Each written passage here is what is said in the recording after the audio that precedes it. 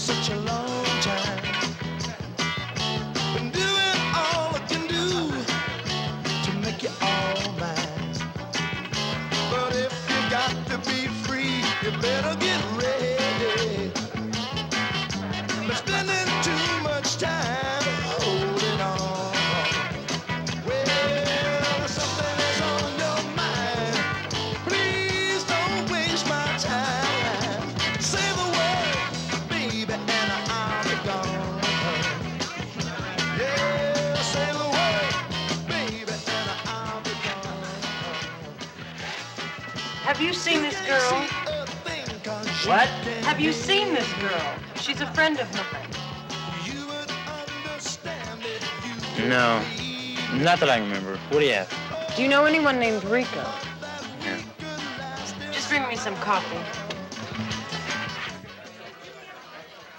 Rico, talk to me. Broad over there. She's asking questions about you. Which one? Over at the table. Oh, yeah.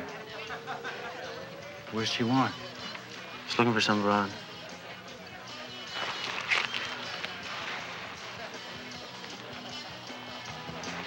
Here, give her these.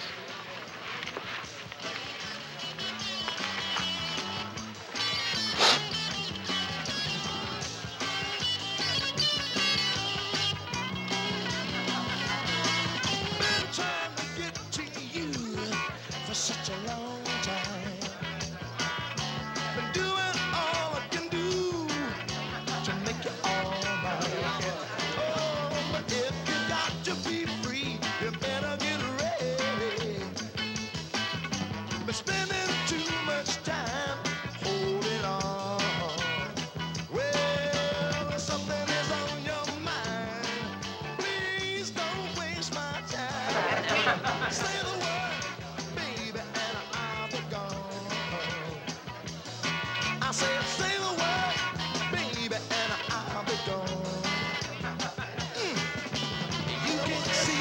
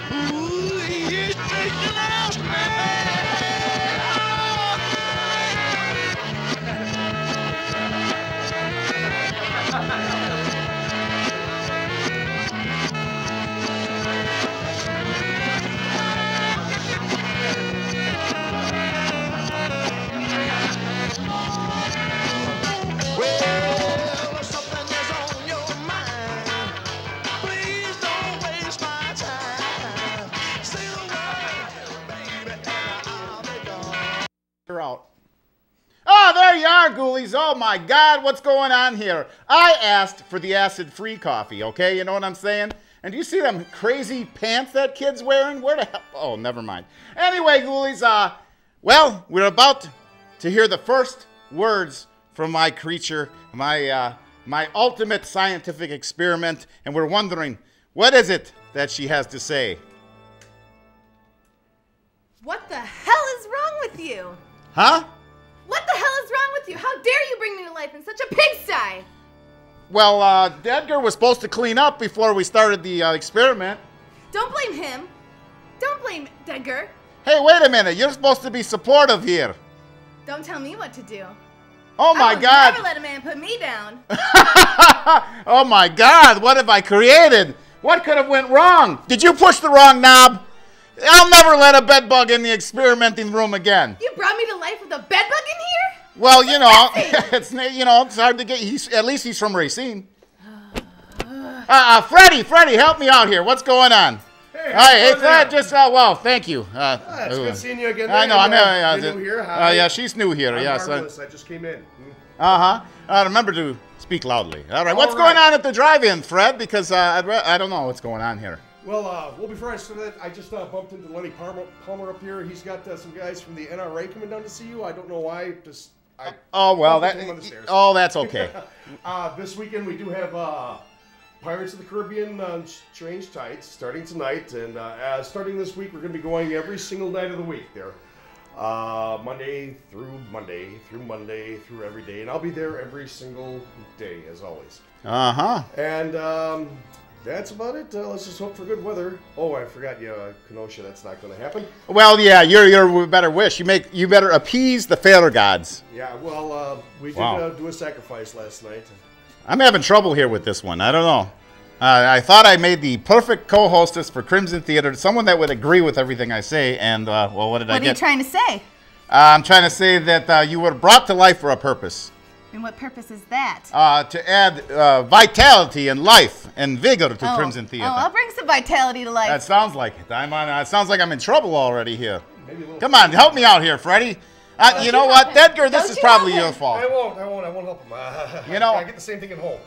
Unlike my previous experiments, I decided to give this one a brain, and I see that was a mistake.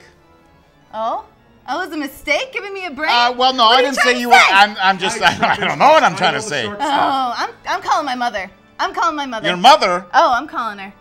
Your mother might have been the bed bug. We did use a little of his DNA, in your creation of you. It gives you that crawly feeling all inside, doesn't it? But, the other thing, the other reason we brought you to life was we needed a maid. You know that. You think I'm going to clean up this mess? Well, you made this mess. You're going to clean it up. There's a few things left over. The bed bug doesn't know where the bathroom is, so could you start there? Oh, I am not litter training this bed bug. This is your bed bug. You're going to take care of it. No, this isn't my bed bug. He came from Racine. No. Ooh, no? No. What?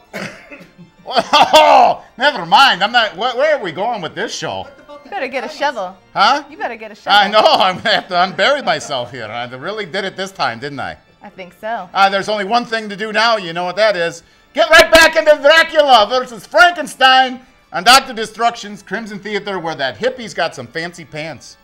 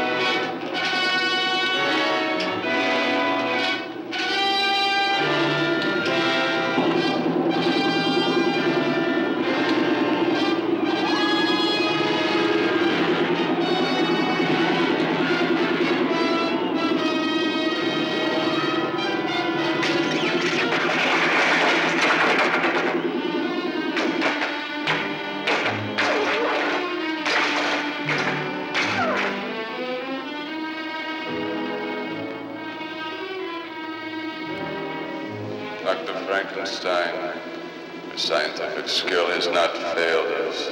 We will make the monster walk. He was born with the electrical fury of the heavens when the Zorna comet passed over the earth. Tonight, 11:29, the comet returns, complete. completing the monster's first life cycle. Soon he will be born again. We must work quickly.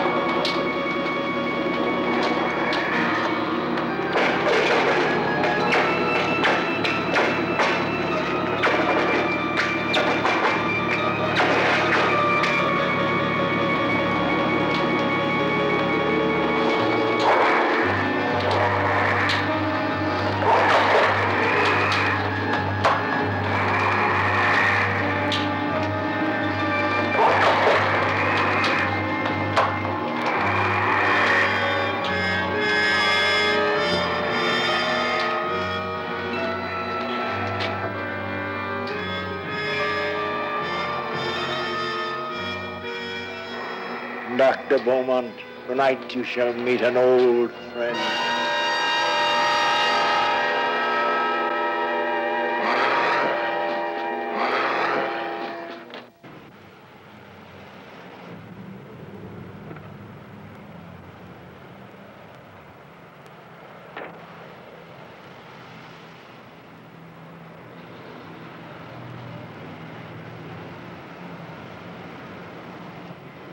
Who are you? Keep driving, I will tell you where. Who are you? I am known as the Count of Darkness, the Lord of the Manor of Carpathia. Turn here.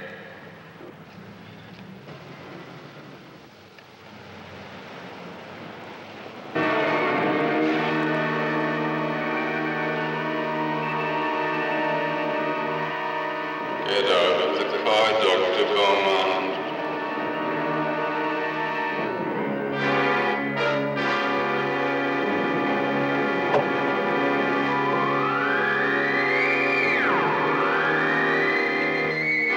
No friend of yours, eh, Doctor? I see that Frankenstein and I have made some improvements.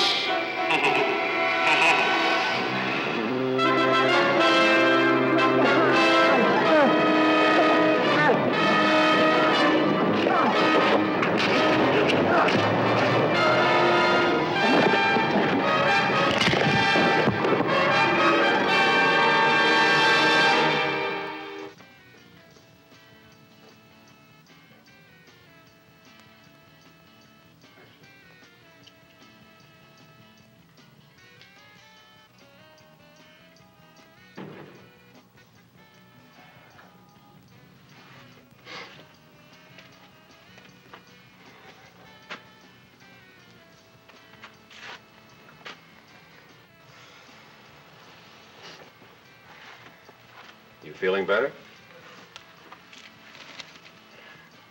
Somebody thought you were a cop, slipped you a drug. You were in another world.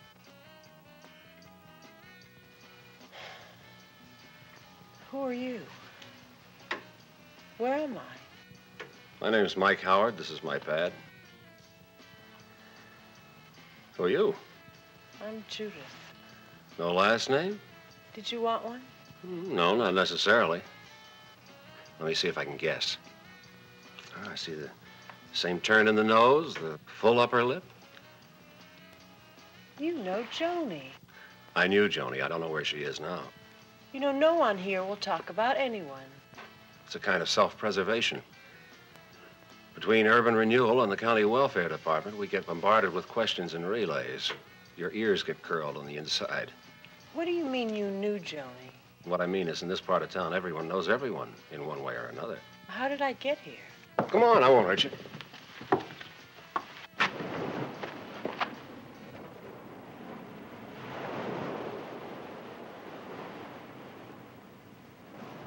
They brought you here. That's Samantha. She goes with that goofy-looking kid over there. He's strange. That's his name. Also classification. You sound rather cynical. Not a bit. It's just an observation. That's my bag. I make observations for later replay. Like the football game on TV. Hey, Mike! We found the guy chopped up down at Rocky Point. He was all in bloody and bits and pieces. What are you talking about? We never found his girlfriend, though. Guy can't make out in peace anymore. Man, it's a real bummer. It's not usually this gory on the premises. Maybe we better go inside. No, wait. Just a little bit more fresh air. Okay, come on.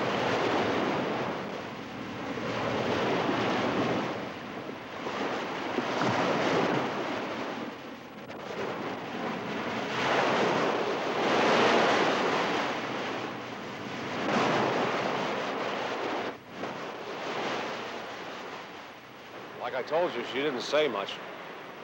We saw her on the beach about 6 months ago. That's just about the time she left home. This section of the beach draws a lot of weary, conscious people. They can take those deep breaths they've been dreaming about. Joni was up by the amusement park. That was the big attraction. The big attraction? She used to have fantasies about being a freak. A freak? Oh, I can't believe that. 2 heads, an eye missing, an elongated spine, anything that was grotesque that turned her on. Well, that's not the whole story. The idea was to turn into something beautiful by using some magical formula. That's why she used to hang around that creature emporium. What in the world is a creature emporium? A leftover from the sidewalk carnival days, run by a Dr. Duray. At least that's the name he uses. You mean this place is a house of freaks? Oh, everything's phony. It's strictly for the tourists. On the other hand, I suppose it all depends on what you're really looking for. Joni was looking for her own special fantasy. This just doesn't sound like Joni.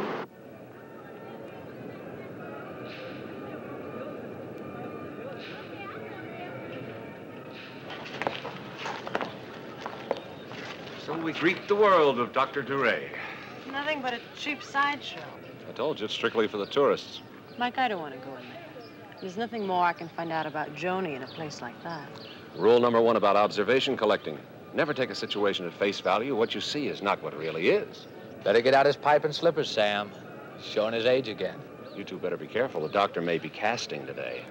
Don't you let him touch me, Mike. What about me? You know how to go invisible. Only from the waist down.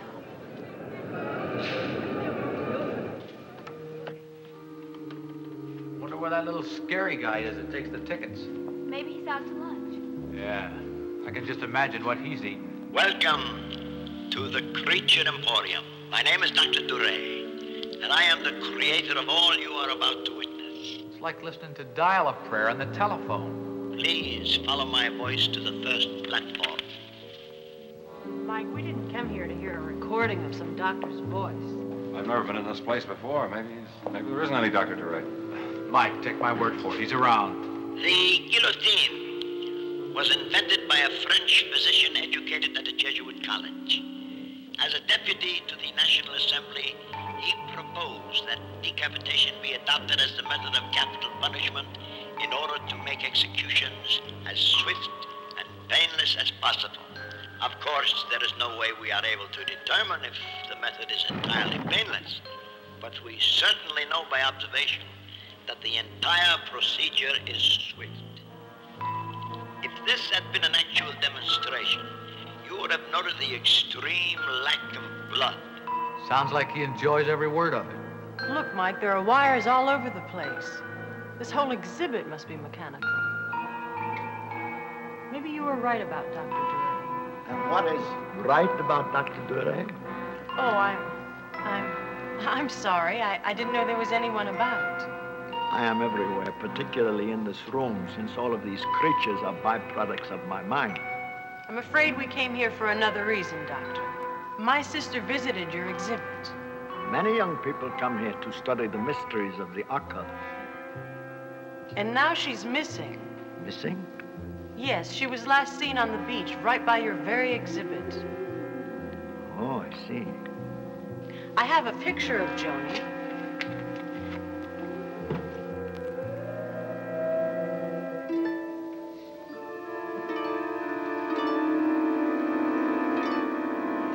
The face is not familiar to me. I know she's been here in the past, Doctor.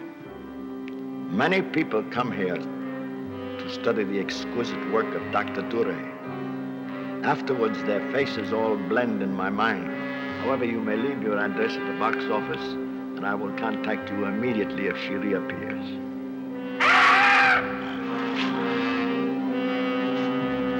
He was right about being all over the place. Did you see his eyes when I showed him the picture of Joni? Yeah, I saw his eyes. He knows Joni. I just know it. What he knows and what he'll talk about are two different things. According to latest research, the male gorilla may attain a height of 6 feet. Hey, do we have to listen to Dr. Doolittle again? I think we've had... It is interesting to note canine teeth of the female are not developed into tusks. Yeah, that's real interesting. Especially if you're going with a female-type gorilla.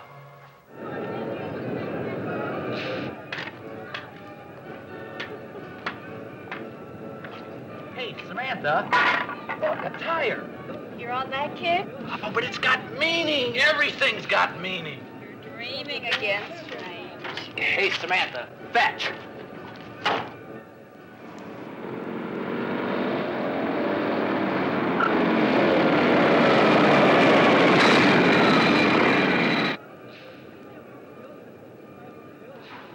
Hey, baby. Where you been keeping yourself? Why don't you cut out, Rico? I pulled myself out of the sewer. I don't think she likes us. I think I'm gonna cry. Hey, let me tell you something, baby.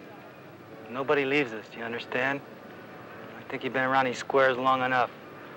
I need myself a new chick today, so hop on the back and we'll cut out of here. You all right, Sam?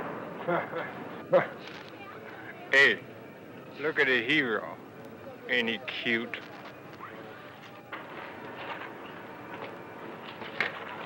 Leave him alone.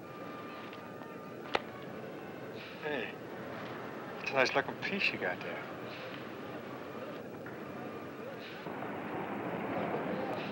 Okay, baby, you want it this way.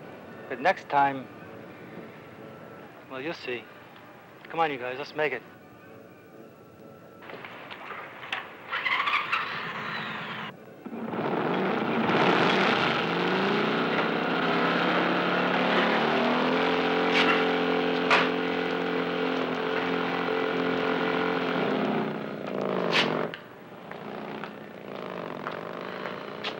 See, you moved into our neighborhood. Sergeant Martin, did you see those motorcyclists? Yeah, that's just part of the environment. Well, they almost attacked Samantha. Samantha, she knows how to take care of herself. I can't believe the police would say a thing like that. The police aren't saying it, Miss Fontaine. I'm saying it. This is my area. I know it. People like to play games. And pretty soon you know what they are. You learn when to leave something alone or break it up. What do you know about Dr. Duray? Well, now, you, trying to play detective again? No, I'm just trying to find my sister. I told you to leave that to me, Miss Fontaine. Hey, Lieutenant. Now, that'll be something important. If you've got a fireplace, burn some wood in it. It'll be a lot better than running around loose on the streets. Miss Fontaine, stay away from the beaches. There's a maniac running loose.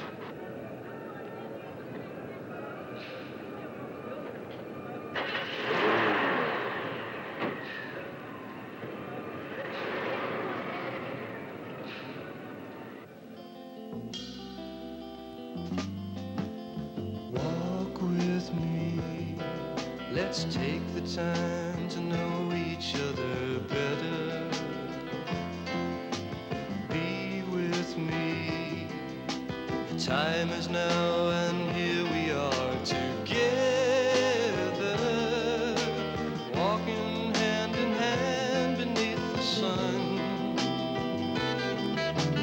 feeling like the things we do are things we've never done.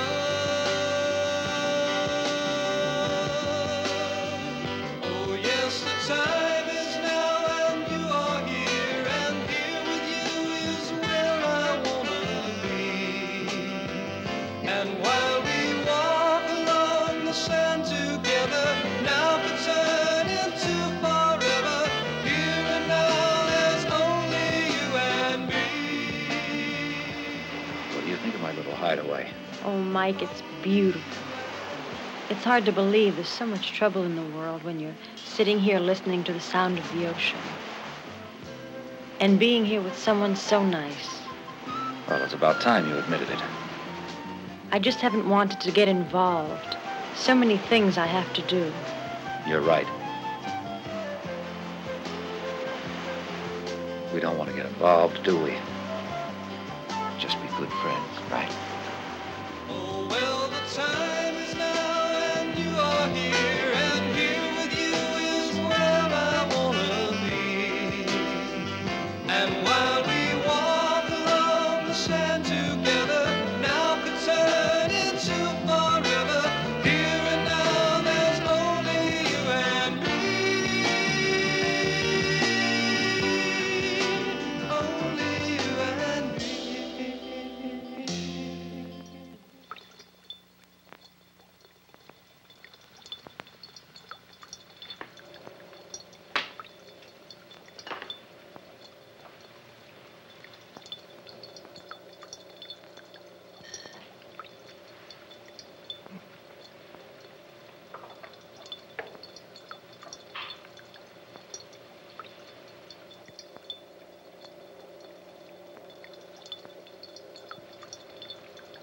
Yes, you're seeing it coming into being now, Groton.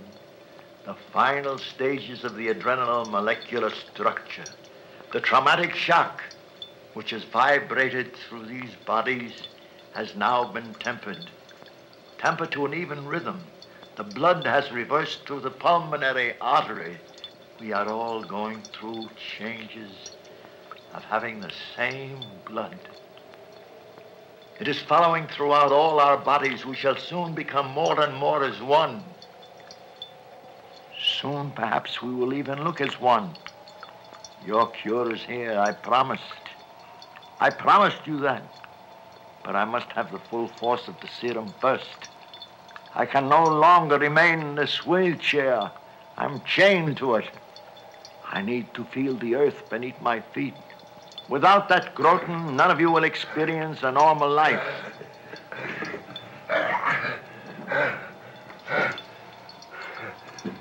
What is it, Groton? I've not given you your shots for transformation for the past 24 hours. You should not be experiencing any forms of metamorphosis.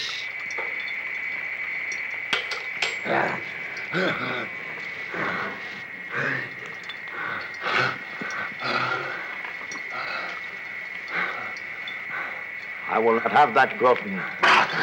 No, I cannot have you work with me like this. Your only question, this form is for blood. You're forcing me to give you a portion of the serum, Groton.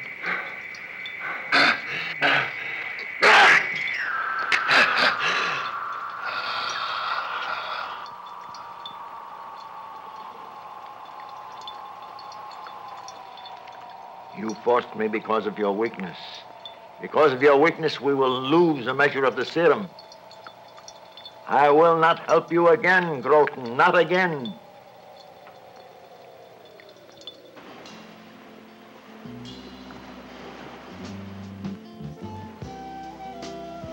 Mike, I've been thinking about what you said before. About what? Oh, about Joni being old enough to live by herself. Are you giving up? No, I'm not giving up. Just giving Joni something she's always needed. A freedom from a big sister who thinks she knows what's right and what's wrong. I'm sure Joni will thank you for that. But maybe there's something else you don't know about. Something else? I've been thinking about everything that's happened. I may have come up with a new idea.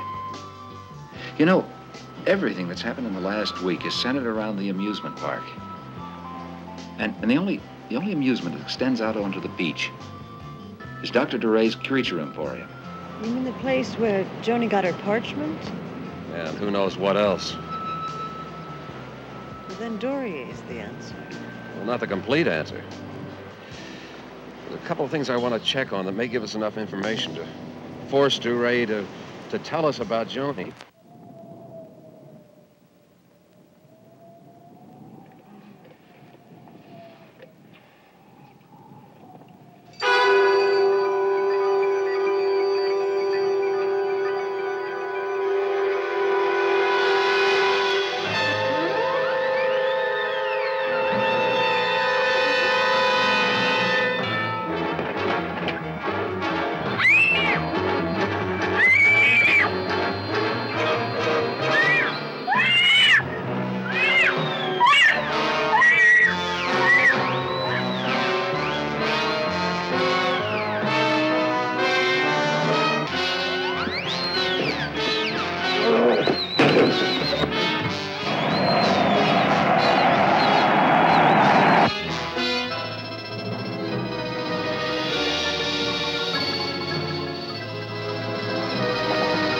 There's got to be some kind of a gag.